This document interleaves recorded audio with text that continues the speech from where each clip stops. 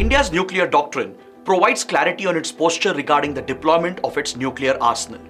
The key pillars of this doctrine include the no first use policy, through which India commits that nuclear weapons will only be used in retaliation against a nuclear attack on Indian territory or on Indian forces anywhere. Next, building and maintaining a credible minimum deterrence by establishing an effective second strike capability by achieving the nuclear triad status, which allows India to deliver nuclear weapons through land, air and undersea platforms. Through this, India promises that nuclear retaliation to a first strike will be massive and designed to inflict unacceptable damage. Also, India's retaliatory nuclear strikes can only be authorized by the civilian political leadership through the Nuclear Command Authority. India also promises not to use nuclear weapons against non-nuclear weapon states and strives to achieve the goal of a nuclear weapon-free world. For more such engaging content for the Civil Services exam, subscribe to our YouTube channel now.